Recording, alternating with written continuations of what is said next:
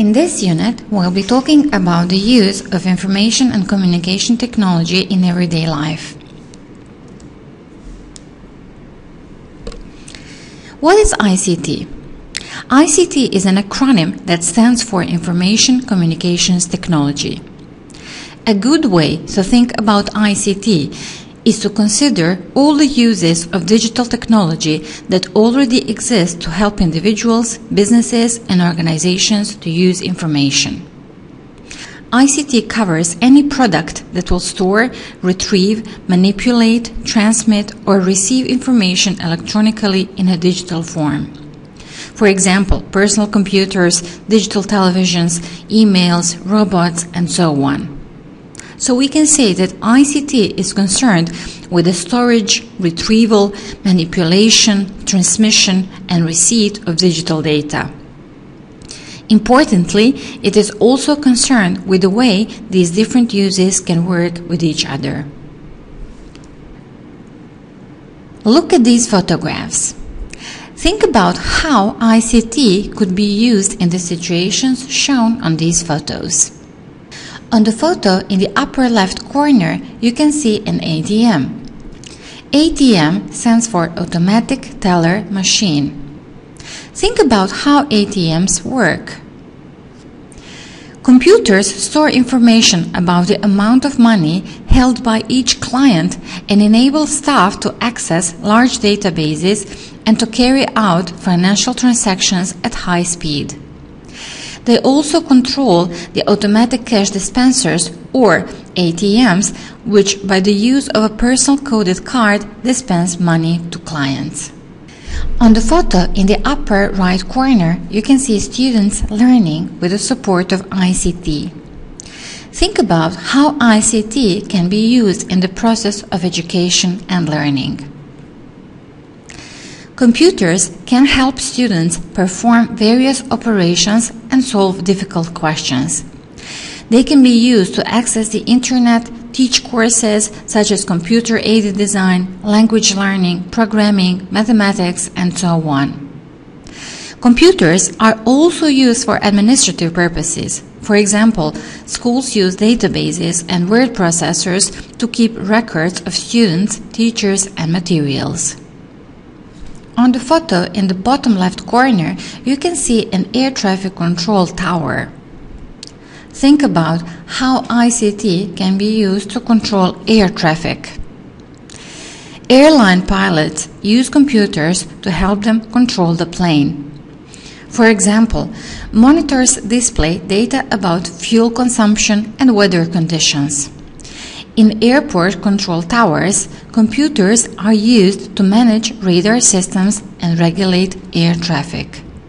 On the ground, airlines are connected to travel agencies by computers.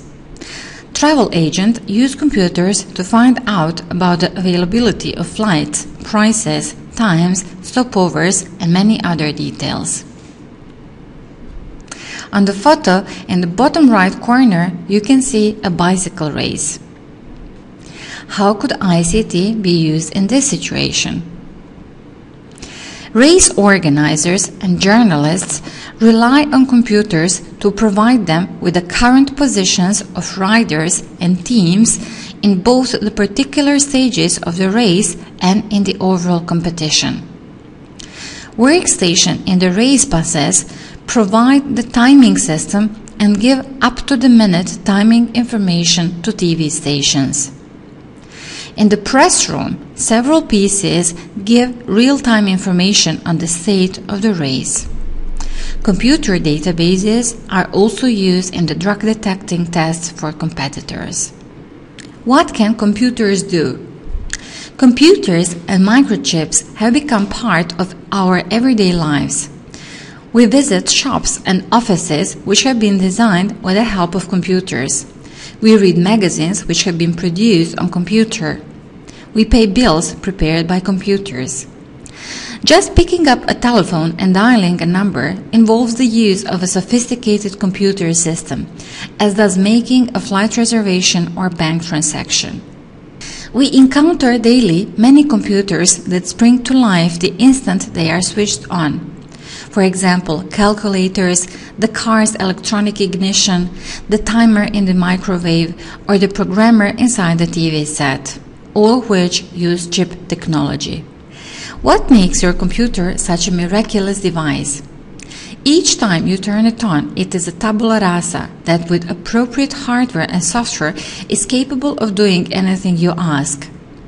It is a calculating machine that speeds up financial calculation. It is an electronic filing cabinet which manages large collections of data such as customers' lists, accounts, or inventories. It is a personal communicator that enables you to interact with other computers and with people around the world. If you like gadgets and electronic entertainment, you can use your computers to relax with computer games, watching videos, TV shows, listening to music, and so on. Think about what can computers do in the following areas: factories, cars, entertainment, and hospitals. Write down your ideas. Another task you have is to write an essay presenting your opinion about the advantages and disadvantages of using computers. You can send both papers, one about the uses of computers in the mentioned areas and another one about the advantages and disadvantages of using computers, to iris@edu.fit.ba for review.